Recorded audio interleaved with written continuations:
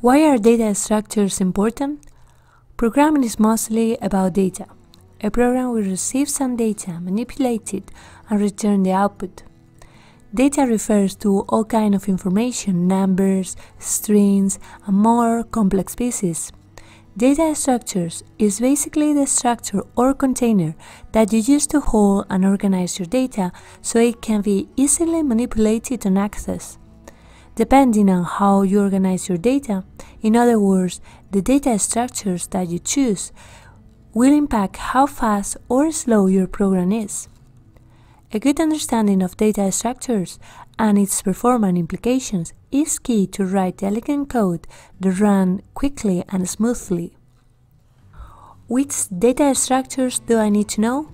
The main data structures any engineer should know are arrays, hash tables, stack and queues, linked lists, trees, and graphs. Each of these structures have different names in different languages. However, the general concept is the same.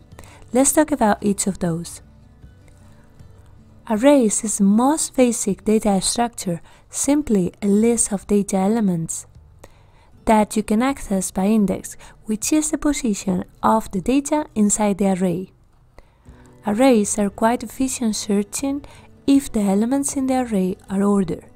However, insertions and deletions are not as efficient since you have to sift all elements. Next is the hash table. Hash table is a list of pair values. The first item in the pair is the key and the second item is the value.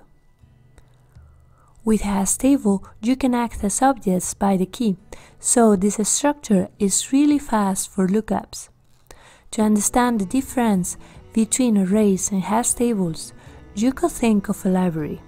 Let's say that you have a collection of books and the cover of each of those is blank. The only information in the cover is the number.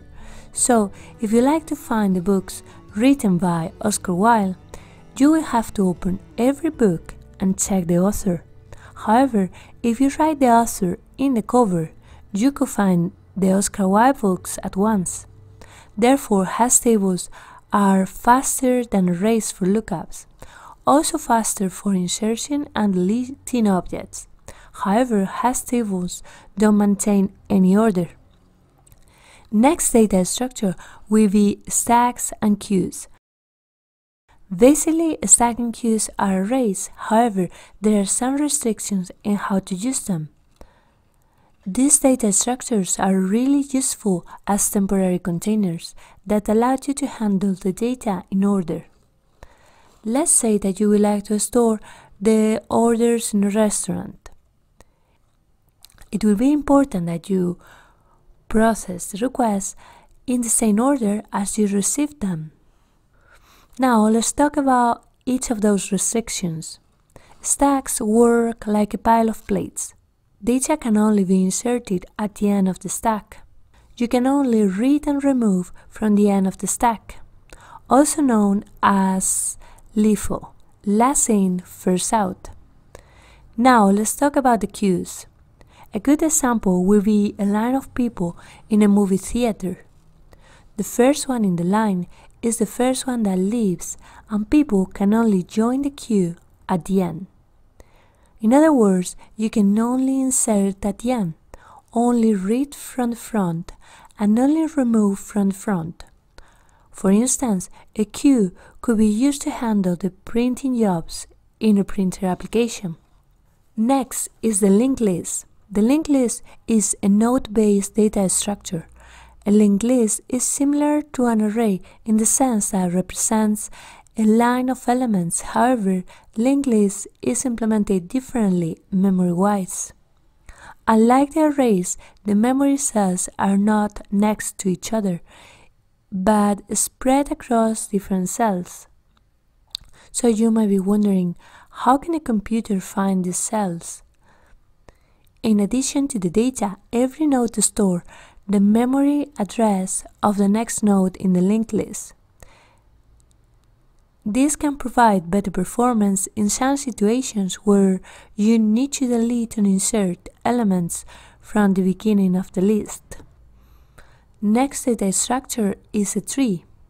The tree is also a node-based structure. Every tree has a root node which has 0 or more child nodes.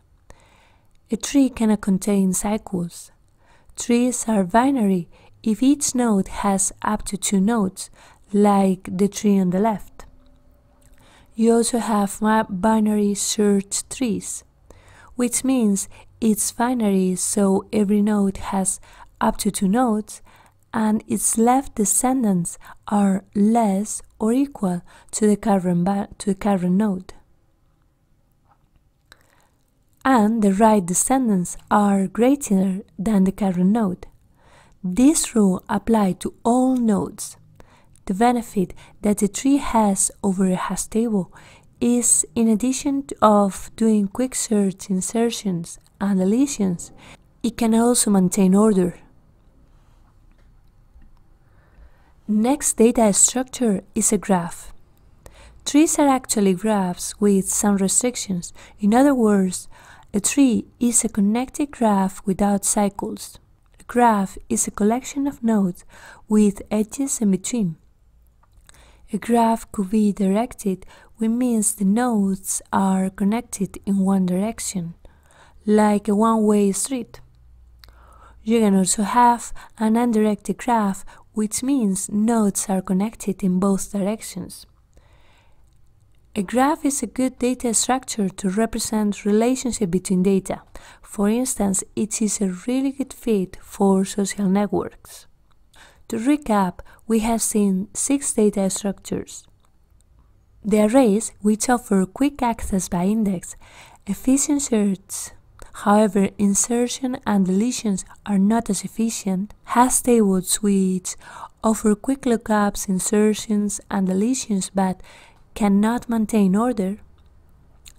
Stack and queues, which are ideal if you want to process data in the same order as you receive them.